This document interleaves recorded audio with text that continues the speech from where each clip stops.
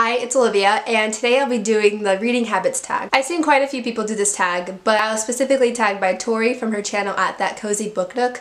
I love her channel, I love her videos. You should really check her out. I'll link her in the description or on the screen. Also, if you're wondering, I am in my pajamas. It's cold and I just didn't feel like putting on a normal shirt. So anyway, let's get on with the tag. Number 1 is, do you have a certain place at home for reading? That's easy. That's just going to be my bed, especially since I read a lot at nighttime. I'm like nocturnal. I don't go to bed until very late. I'm trying to work on that, but yeah, I'll just be reading really late in my bed or something. Number 2 is bookmark or a random piece of paper.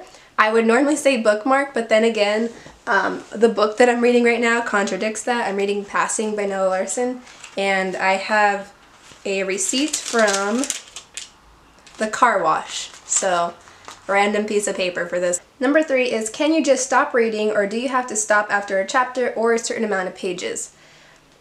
If it's a book that I am just loving, I'm not going to put a certain chapter or page because I just can't. I'm just going to keep reading until I'm satisfied. But maybe if it's a slower book and I'm having difficulty getting through it, I'll say, okay, after this chapter, I'll stop for now. Number 4 is, do you eat or drink while reading? I know a lot of people like to pair reading with tea and coffee. I personally don't really drink or eat anything while I'm reading. If anything, it's water, and I've actually never had coffee before in my life. So if I did have a drink, it'd probably be like hot chocolate, because I'm also not a tea drinker. Number 5 is multitasking, music or TV while reading.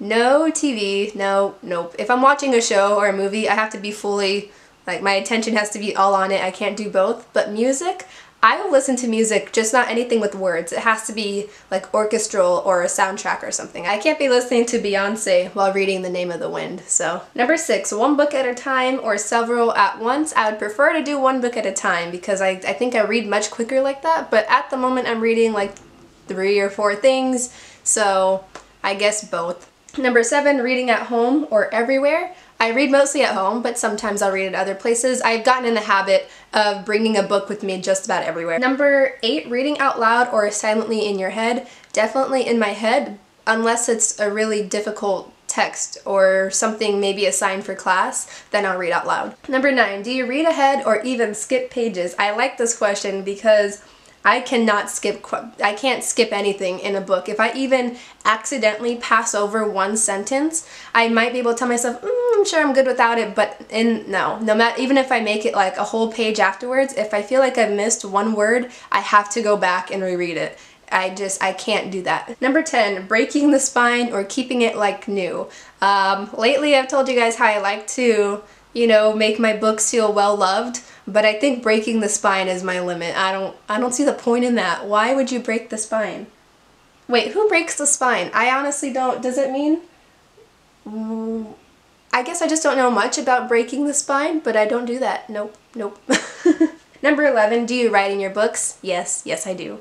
Number 12 is, who do you tag? I tag anyone that reads, which is gonna be like anyone who's watching this.